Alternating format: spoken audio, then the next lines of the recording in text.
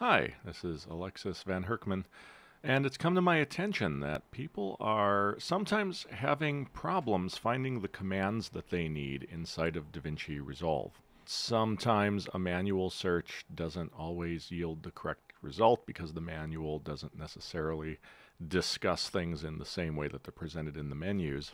And for those of you who don't know, you can map customizable keyboard shortcuts, but there is no find function for finding commands in the keyboard shortcuts lists. So the question is, how the heck can you find a command if you think it must be here, but you don't know where it is? You can do this using the Help menu. Just go up to the Help menu. Now, this is not a feature that's unique to Resolve. This works for most macOS apps.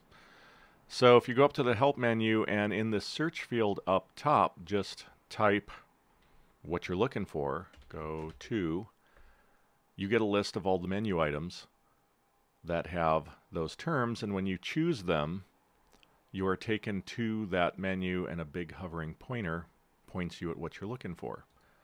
So if you're looking for mark, then here are all of the commands with the word mark in them. Mark in, out, clip, selection, add marker. You're looking for play commands.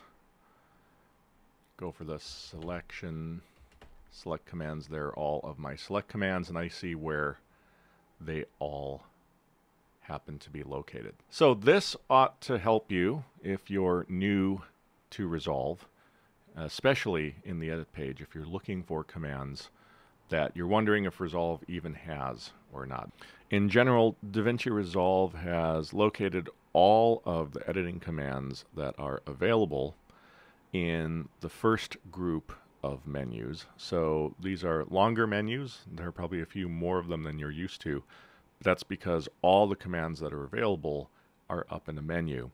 And then the color commands are located in the color and nodes menus. Most of the commands are named fairly conventionally relative to other apps, so it shouldn't be too hard to find what you need, especially with this really cool help function.